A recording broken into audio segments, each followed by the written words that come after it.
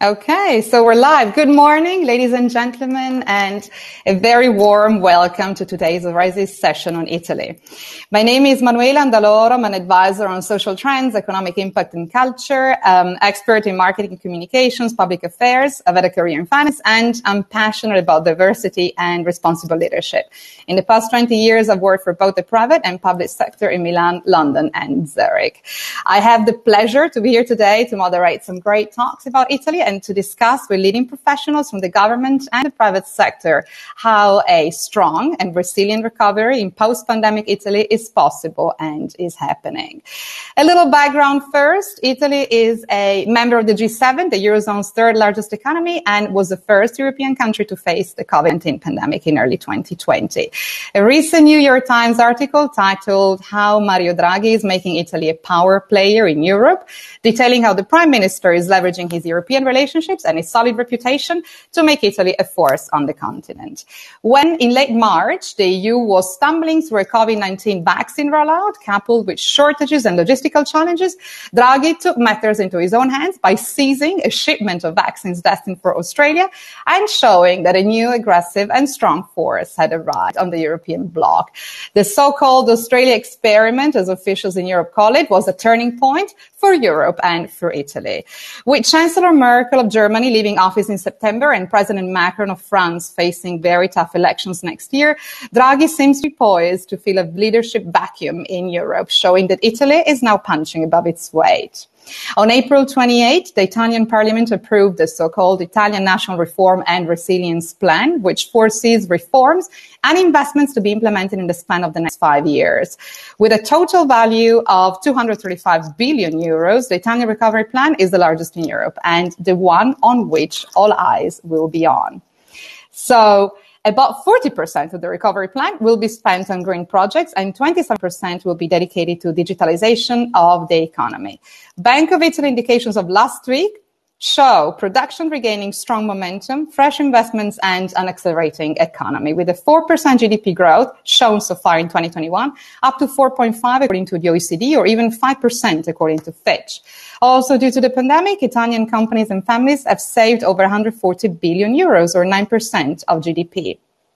On June 1st, during a public event, Minister Draghi said Italy is alive, strong, and has a great desire to restart. The months of the pandemic were very tough, but we're now facing a phase of recovery and trust on which to build a fairer and more modern country and to release the energies that stood still in recent years.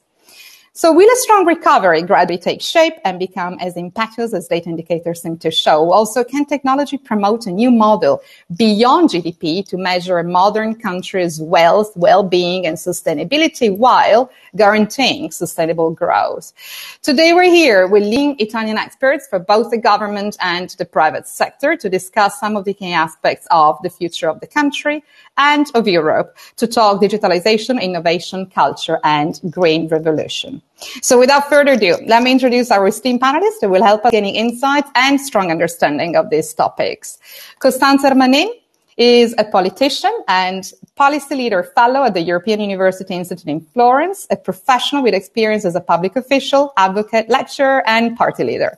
Her work as analyst is centered on the institutions and policies of the EU, social inequalities, justice, and migration. Her current main project at the European University Institute focuses on fostering inclusive leadership in Europe, based on her experience as creator of the first Italian school for political empowerment of women called Prime Donne.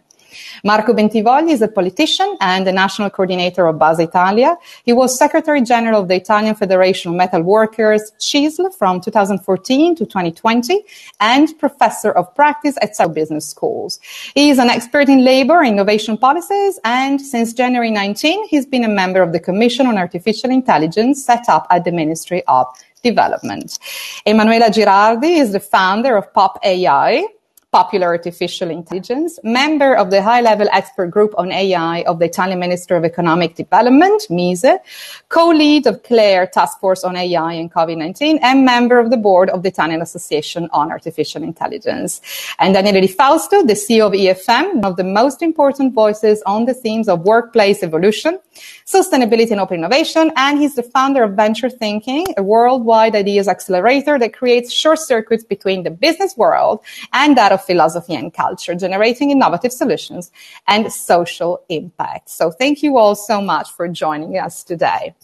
Let's dive straight in and discuss the National Recovery and Resilience Plan, which was launched by the Draghi government to reboot, if we want, the Italian economy. Of course, there is a strong need to transform the current economic model towards one of greater environmental but also social sustainability. So perhaps, if we could start with Marco and Costanza, but it's really a question for all of you. What are the key principles that we should restart from? And if we think of social sustainability, what are the real opportunities, especially for segments that were hit and have suffered most in the pandemic, such as women and younger generations? Marco? Costanza? Who should go first, please? Please, ladies first. Lady first. Okay. So, first of all, thanks for the introduction and for organizing this excellent panel. I think there was a need to do so, given that Italy is taking the larger share of the Next Generation EU and generally the funding that the European Union put at the disposal of member states for the recovery, basically. So all eyes are pointed on Italy, especially because of this. We are spending also other people's money. Coming to your question, it's true that there are segments of the population which have been suffering the most. Obviously, these are more or less the same all over Europe, but in Italy, women and young people experience special conditions because we have one amongst the highest unemployment rates among the young population in between 15 and 24 is like 33%, whereas the general unemployment rate is around 10% and is increasing. And we have like 3 million young people who are not looking for a job and are not studying. I mean, this is a very awful record. And we have a record on women as well, because we have the highest difference in Europe in between the men and women employment rate is like 20%, with less than half of the women working age population actually working. And the participation rate is the lowest in Europe. So finally, with this recovery and resilience plan, these priorities are recognized, meaning that they are the horizontal principles upon which the plan is based. But let's be clear. I mean, was a specific request from the European Commission. In January, they issued guidelines for the 27 member states, and they asked the member states to do so. So thanks to the European Commission, we are focusing our eyes on these two categories. They are cross-cutting priorities. But as you know, I mean, the social expenditure within the plan is 10% of the entire plan. So I'm not sure we are doing enough, really, because of the social expenditure portion, which is low, and the portion of research and education, which is like 13% of the plan. So it's not very much. So obviously, if you dedicate 40% to the environment and almost 30% to digitalization, very important, there is little left for the other people. But let's say that the principles are there, but maybe the money isn't really there. So we need to see what the real opportunities are. Thank you, Costanza. Thank you. Marco? Oh, you're on mute, Marco. Sorry. Il PNRR, I need to talk in Italian because I am in the middle of the train. That's no problem. Il PNRR italiano è stato riscritto quasi interamente perché nel documento del precedente governo c'erano solo una somma infinita di progetti e soltanto delle linee guida. So you're saying the previous recovery plan written by the previous Conte government had mostly guidelines but no real implementation instructions? il nuovo documento affronta in maniera diretta il grande problema italiano e lo fa nella sua introduzione comparando la crescita di produttività in Italia negli ultimi 10 anni, che è stata del 4%, comparata con quella di Francia e Germania che hanno superato il 20%. So the latest version, which was then presented at the EU, goes full on and tackles figures and compares countries and tries to build stronger strategies to be able to tackle the problem at its root. Ok. Yep. Da questo punto di vista l'impianto fondamentale, accanto rispetto agli altri paesi, accanto alle diverse missioni, riguarda la riforma di molti aspetti dello Stato, della vita pubblica del Paese, dell'organizzazione dello Stato e della pubblica amministrazione, della giustizia, del fisco, perché attualmente sono tra le zavorre e i limiti di questa crescita di produttività. So one of the main points and the main advantages as well of the new recovery fund tackles problems such as public administration, bureaucracy, justice, and helps in a way by removing obstacles that have bogged down in a way the system for a long time. Removing obstacles should help boosting productivity. Thank you, Marco. Okay. Thank you. There is a very interesting book which was recently released called To Hell and Back by the economist Carlo Cottarelli. And in that book, it strongly emphasizes the aspect of social mobility, meritocracy, and solidarity. These aspects are vitally important for any country, and of course, we are no exception. If we think of the writer as Rapound, he was a prophet of the economic crisis of the modern world, and he criticized the system and places a bit the blame and the origin of inequalities in the economic exploitation. He writes, you cannot make a good economy with bad ethics. So, with that in mind, how can we level and boost the drivers of meritocracy? This is a question for everybody, but perhaps we start again quickly with Costanza and Marco, and then we have a quick round. The meritocracy aspect, I think it's very important in all sectors. Costanza. It is. It is indeed. It is indeed. But the crucial question here is how you match meritocracy with inequalities, existing inequalities. So you have been citing a lot of authors. I'll add one because I've just finished a book which is called The Tyranny of Meritocracy by Professor Sandel of Harvard. And he points out how our liberal societies are pointing everything on meritocracy without really dealing with existing social inequalities. So as a matter of fact, meritocracy becomes something that, partly depends on whether somebody is clever and somebody is committed and hard worker, but to a large extent, it derives from where you come from a family background and from an economic point of view. So I think we are putting together the two perspectives you were mentioning, Manuela, before, but we are not tackling them. We aren't tackling them at all. And here I talk about something that is really important, according to me, to make change happen vis-a-vis the women, youth, and the most fragile portions of the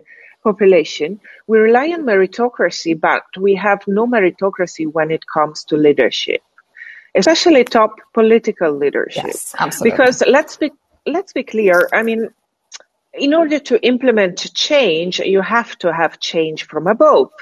The National Recovery and Resilience Plan has been written by the existing Italian leadership, which is composed of a certain set of population. So their attention to the most fragile sections of the population has been, of course, solicited by others, but you would need a more diversified leadership in order to really tackle those issues, to be aware of them and to be in contact with these portions of the population. Whereas, in the end, I mean, when you talk about political leadership and meritocracy in Italy, in the end, the present discourse is always, well, if we select leadership according to meritocratic principles, put in politics, but we could say the same for the private sector. And my reply is, well, dears, if meritocracy was really there and other concerns would not impact on meritocracy, then you would have statistically half of the leadership made of women and a portion of leadership made of young people. So this is simple maths, right? But it has an extremely strong influence on the policies you're going to implement. And if we don't act on our conception of leadership and on these inequalities at that level, then we can do little to really implement and take account of this mismatch in between how we conceive meritocracy and how our society is stratified in a sense. Okay, this was a little theoric, but I think I made a concrete example, which is Italy. I could give you numbers, but I won't. No, thank you, Costanza. There was actually a panel on the topic this morning. I was attending, and unfortunately, it is a global problem. I mean, we're not different in this regard. Meritocracy and leadership are two keywords or buzzwords these days, and no country is really making significant progress. Or if they are, it's not always benchmarked in the political system or in high up the ranks in large organizations. Marco, what do you think? You're mute, sorry. Sono molto d'accordo con quello che diceva Costanza. Aggiungo un altro punto di vista che riguarda più specificatamente le questioni del lavoro. Il nostro è un paese dove la valutazione oggettiva sul lavoro è un miraggio. Se puoi tradurre. So I agree with Costanza. You agree with Costanza, but specifically when it comes to the world of work, actually, the situation and the discussion is actually even worse. There is very little meritocracy when it comes to the world of work. E noi, accanto al riconoscimento del valore legale del titolo di studio, non abbiamo un sistema condiviso di riconoscimento delle competenze delle persone. This is very important. So next to the recognition of university titles and assorted degrees, there isn't a structured or there isn't a framework to recognize actually the skills and the competences of people. E questo, diciamo, fa il paio con i sistemi di inquadramento professionale nel lavoro delle persone che sono quasi tutti datati attorno al 1970, cioè un vecchio lavoro in cui vengono descritte, valutate e remunerate solo le mansioni delle persone e non i loro ruoli all'interno dell'organizzazione del lavoro. So this is coupled with also a fairly archaic model of ranking within the organizations and within the different sectors, which recognizes only years of work, but not really the skills and capabilities. So it doesn't really have a holistic approach. In ultimo, questo un po' spiega perché, nonostante la parità di retribuzione ha una fonte di diritto tra le gerarchie più alte esistenti al mondo, perché nella nostra Costituzione repubblicana. So this explains why at the highest ranks, arrivati nel lavoro, il riconoscimento della professionalità per i motivi che dicevo non è oggettiva e per cui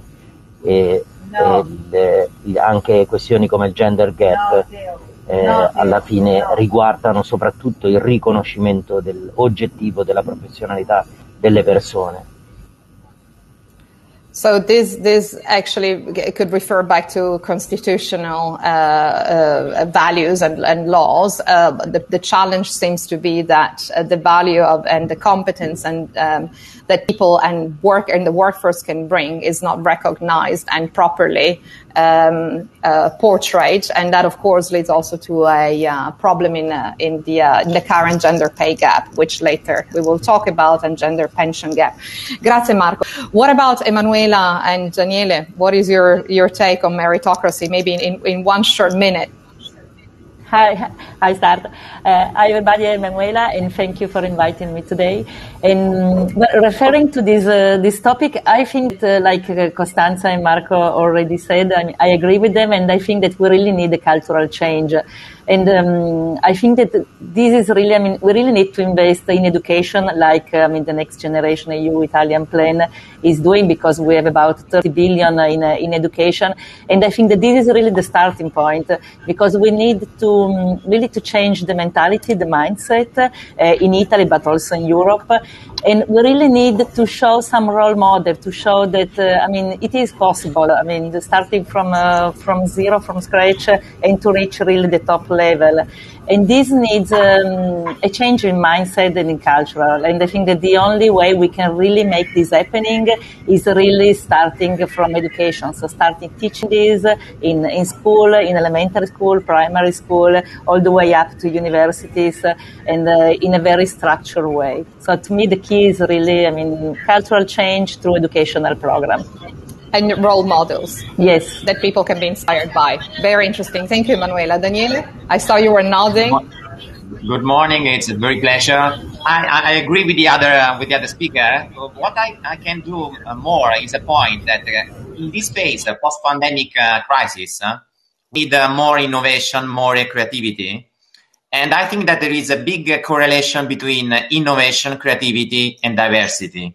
So diversity and innovation are two big variables to put together. And I think that now we are forced to think new ideas.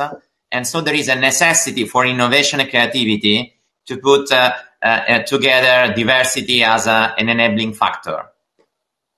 Absolutely, absolutely. And it's proven, right? That diverse boards, diverse governments, and diverse companies manage to succeed, have higher ROI, return on equity, they're just more successful, and they avoid groupthink, so-called.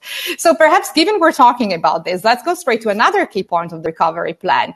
There is something called, this is a question for everybody. I know that the leading specialist on this today in our panel is Costanza, but I want to discuss the certificate of gender equality, which is part of the recovery plan and is thought to support companies in reducing gender gap in terms of equal pay, career opportunities, also very important, and maternity protection. We know that at a global level, for example, of the CEOs who lead companies on the 2020 Fortune 500 list, just 6% are women.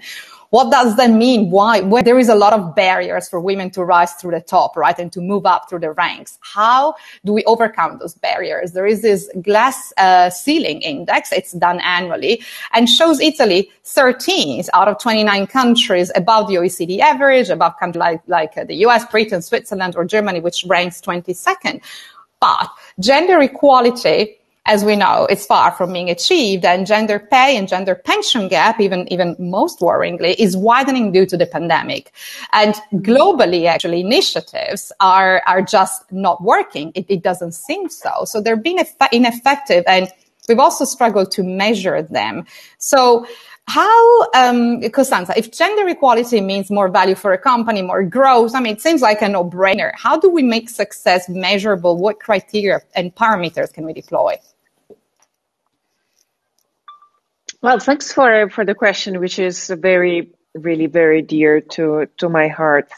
We can see, we have been talking about the National Plan for Recovery and Resilience, and we see that already there are some instruments that have been introduced, like this certificate of gender equality for companies.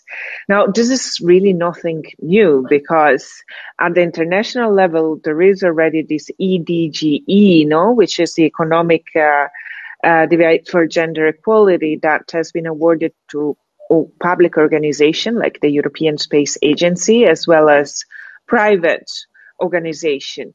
What is that? Is a certificate that basically according to various measurable criteria, like how many women are in leadership, and as you were mentioning, gender pay gap, and length of time before being promoted qualifies a company or an organization for being an equality champion, let's say. So we didn't have this kind of certificate of gender equality. It exists, something like that, but it wasn't recognized or used for public procurement.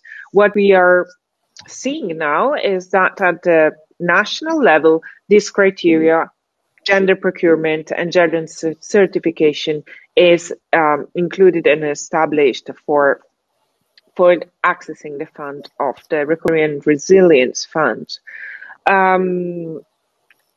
But obviously, this hasn't been detailed yet. Hopefully, we'll look at international examples to implement it. In the private sector, there is much more attention to this because, as you were mentioning, we know that there are direct economic benefits from having a more diverse workforce. In the public sector, we still think that we're only talking politically correct and that there aren't benefits derived from this kind of including more women. There is Banca d'Italia, the Italian National Bank, has projected that if we close the gender pay gap, for instance, and the gender employment gap, we would have a 7% increase in our GDP per year. So there are studies that demonstrate that these measures are important. Let me add to certificate of gender equality and gender procurement that I just discussed. Also, pay transparency. There is a proposal at the European and also one at the national level. I mean, there should be criteria for pay transparency. Gender impact assessments of public measure. We do that for the environment. We can do this for women and men. I mean, the data are there. They are even clearer than the indicators for the environment. And gender budgeting, which is something that we can also do very easily to assess how organizations spend. Tell us a little bit more about gender budgeting. Well, gender budgeting is a form of analyzing budgets in order to check their effects in terms of workplace creation or not only externalities, like positive externalities, like in terms of having more women than taking public transports, having more men taking public transports with specific policy lines. So it's a way in which organizations assess their impact, but they differentiated their impact on men and women. An example, our National Plan for Resilience and Recovery dedicates 60% of the funding to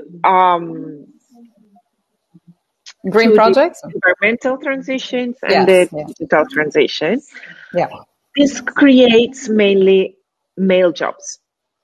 It's easy to do an assessment of how the funds will impact on that. And the principles of gender budgeting say, okay, you do this impact, then you go back in the policy cycle, and next time you plan your budget in a way that reflects your the finding of gender budgeting. That's very interesting.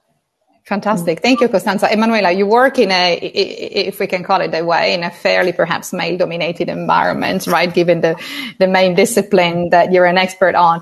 What is your view and your experience and perhaps also suggestions on how to address this?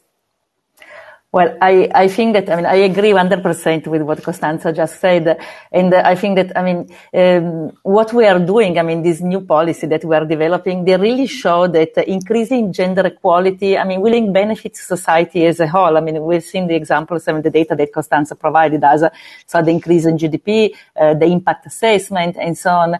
So I think that this is really important because everybody is really understanding. So we have the awareness point of view that is really understanding how how important it is not only for women, but for the overall society to increase gender equality. And this, I think, should be, it is already one of the mission of the Italian Resilience and Recovery Plan, but also the European one. And it should be really one of the priorities, because this will really increase, the benefits for everybody.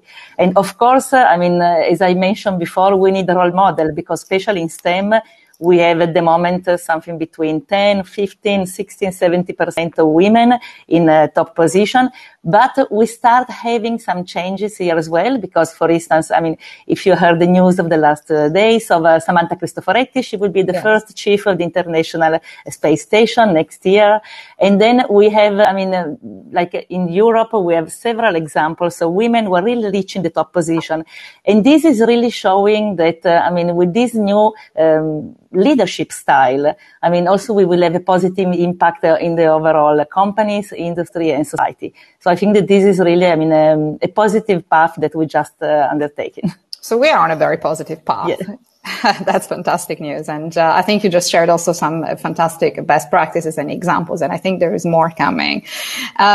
While we discuss, this topic, I think this is a very important part of the recovery plan. But there is also a lot of the budget that will go into digitalization. And so there is a part that outlines a long-term strategy for sustainable development, for example, of AI, presenting key objectives to increase the development of AI, but also to make the country very competitive in the field. And I think we have some also best practices and success stories there. Could you give us an overview of where Europe first, perhaps, and Italy also stand with regards to strategy, connectivity, and also related investments? And there is a lot of talks about this EU digital compass and what is it exactly, and how is Italy positioned within the next generation EU plan for AI? Emanuela, and also everybody else is free to Sure. do the overview. So basically what happened is that Europe started a little bit later than US and China in developing an AI strategy. But it is not such bad news, because basically, it turned into something positive, because it gave really Europe the opportunity of developing a vision that was based on European values. And Europe could really promote a European ecosystem where AI technologies and AI system could be developed in a safe and secure way and could be used to improve European citizens' life. So to achieve this European vision of that, it's called trustworthy and human-centric AI. So that puts human in the center and develops AI strategies that have the goal to improve humans' life, citizens' life. And what European Commission did, presented a few weeks ago, the Digital Compass. The Digital Compass is a program that is based on 4 cardinal direction points. And basically, these points have to be achieved in the next decade. And the 4 points are, the first one that we already mentioned before, it was mentioned by Marco, is the skills, so digital skilled population and highly skilled digital professional. The second one is to secure a substantial digital infrastructure. The third point is about business industry, so to ensure a digital transformation of European industry. And the last point is probably one of the most important one, and it's referring to the public sector, so the digitalization of public sector. So basically, with this overall strategy, the goal is to develop, like we mentioned before, a sort of a new sustainable economic model that will bring the economical, social, and environmental sustainability into the European economy, basically. So if we look at Italy, and if we look at these 4 areas, these are even more important in the Italian system and society, because, as we mentioned before, we have a kind of a bigger gap to fill to reach this 4 goal of the digital compass. So if we look, for instance, at the digital skill, in Italy, we have an average of 42% of the population which have basic digital skill compared to 58% of the European average. And the goal of the Digital Compass is to have 85% of the population by 2030 with not only basic, but substantial, so high digital skills. And so you see that this means that we really need to invest a lot of education. And for instance, in the Italian Recovery and Resilience Plan, we have 32 billion investment in education. So it's a really important sum, and I'm very confident confident that we will be able to develop very effective plans to reach this goal. Just to give you a couple of other examples for infrastructure or for the digital transformation of business, it has been planned in the Italian Next Generation EU plan.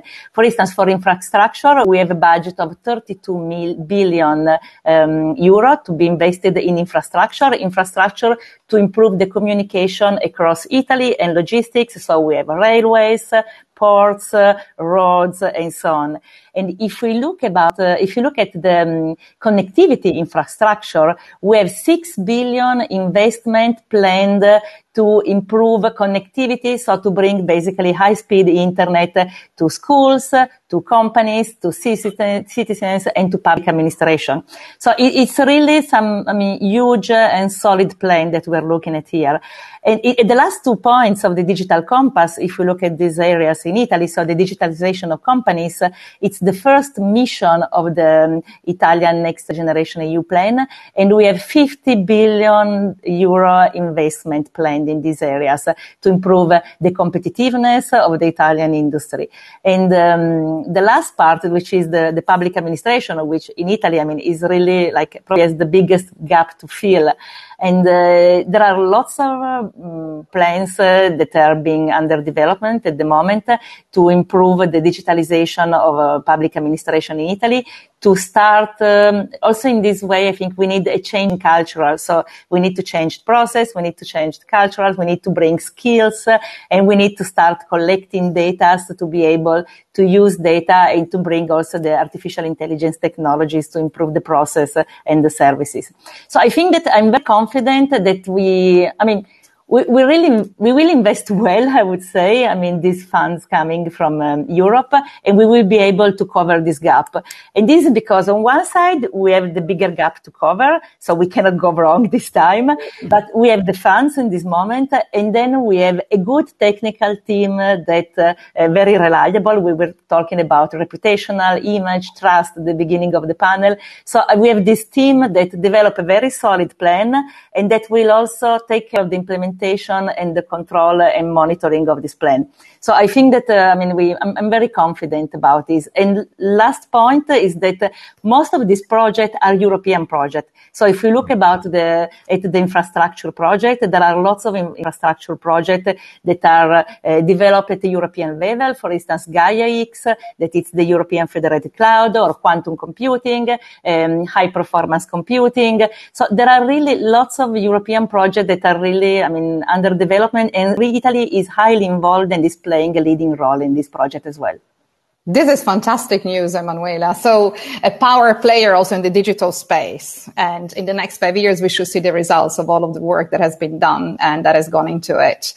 There's a couple of things also that you said that I would like to discuss a little bit further. You mentioned education, the value of education, how important it is, but also that probably refers to also schools and university and so on. But there is something that increasingly we hear about and we talk about, which is the lifelong learning. And that also goes in the direction. If we think about one of the key consequences of the pandemic is, how it will affect work, the way we work, how we work. There is a structural problem there. There is, office space, and there is the understanding of how digital working will be done in the future, so-called in Italy smart work. But also there is the very important topic of ongoing learning, and how do we tackle that? So from a soft perspective, how do we ensure that in their life, their long working lives, individuals will always be able to be up to date and have the right skills at the right time? There is a very important report from McKinsey, I think very recent, that shows how actually increasingly yearly we need to keep ourselves updated and up to speed, or we will miss out, and machines and AI and so on will do our jobs. And on the other hand, we have the structural and infrastructure challenges, which perhaps we can start with that, Daniele, and then we go back to the human factor and human capital topic, which is also so important. Daniele, what do you think? I think that we have now a fantastic opportunity because considering the workplace situation, what we need to consider pre-pandemic and post-pandemic. Pre-pandemic situation, we had in general in Italy a situation in which 50% of the space was not used by private companies, 50%, pre-pandemic style.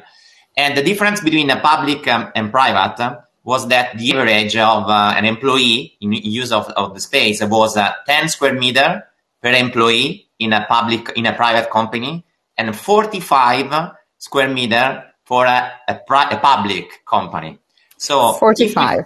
45. So if we consider this a big gap between public and private pre-pandemic, and now we applied this situation of smart working or remote working, in consideration that 2 days or 3 days company will work from remote, it means that there is a huge space in which we can define a new infrastructure of space management, especially in the public sector. We estimate with venture thinking a budget of saving in the public administration is 36 billion per year saving in restructuring the space infrastructure. What we need to do with this money, not only to have a saving, but this is the second point, the engagement level of work. So if we consider the engagement level worldwide, only 15% of employees have engagement in their work environment. In Europe, we have 10%, and in Italy, we have 5%. So it means that here in the engagement, we have a big challenge, and we need to invest in education, in training, in giving to the workplace a new vision, a new, let me say, way to fulfill what in Italy we are very good is the genius loci. So the place can be a changing factor to establish a deep transformation in creating a relationship, in learning through others, in connecting, creating diversity. So if we put these two things together, I think that we can switch how the work is organized. And in pre-pandemic, we think about corporation in their headquarters. So office and work were the same things. Now I think that what we need to do is to change the proposition and to move from an headquarter to an hub quarter. So the city must become a place in which we can work everywhere. We have the possibility not only to work only from home or to work only from office, but we need to create the condition to have experience with other people. And if we put on experience, we can learn more on doing than only listening. So there is a big transformation that if we address in the right way, we can get the connection of long life journey, learning and working. So learning and working will be the same, but we need to invest in skills, in capabilities, in connection and network. So this is the possibility, and money and savings can be obtained transforming public administration and even private. And Emanuela, just the last things, what I'm seeing in Italy is a very big and positive things. Corporation, so big companies like Enel, like Leonardo, are coming together and they are sharing their spaces between companies. So there is the possibility to create an ecosystem of companies in which the space becomes like mobility. The car with digital transformation as a transform mobility in a sharing economy. I think that the space can be transformed in a sharing economy as well. And so we need to open our space to others and to give accessibility to a lot of people. These are fantastic takeaways, and we also seem to be on the right path on this topic too. So there is a lot of hope, which is, our time is nearly up, but one final question to all of you, maybe one very quick takeaway. As a citizen, what is your hope, your fear, but also your certainty? I think Emanuela already mentioned in part in relation to this strong restart and recovery for the country, but also for Europe. Marco, you're on mute. In realtà la risposta è in quello che diceva adesso Daniele di Fausto, cioè se questi cambiamenti che il digitale già aveva avviato prima della pandemia, e cioè lo scongelamento del tempo e dello spazio di lavoro, appunto non più freeze, non più congelati per tutta la vita, per tutta la settimana, per tutto il mese, in realtà dobbiamo fare in modo che si possa accompagnare la costruzione di architetture nuove del lavoro, dell'economia, dell'industria, del sociale, e proprio per questo bisogna fare questo lavoro di ripensamento, di redesign degli spazi d'azienda, degli spazi della città, fare in modo che la città sia policentrica e verde, e che i rientri in azienda, in tutto il mondo c'è questo lavoro ibrido, un po' in presenza, un po' remotizzato, e i rientri in azienda sono preziosissimi, ma sono preziosi se si rientra in spazi che abilitano le relazioni sociali, la condivisione strategica, la dimensione di cura e di comunità aziendale, altrimenti abbiamo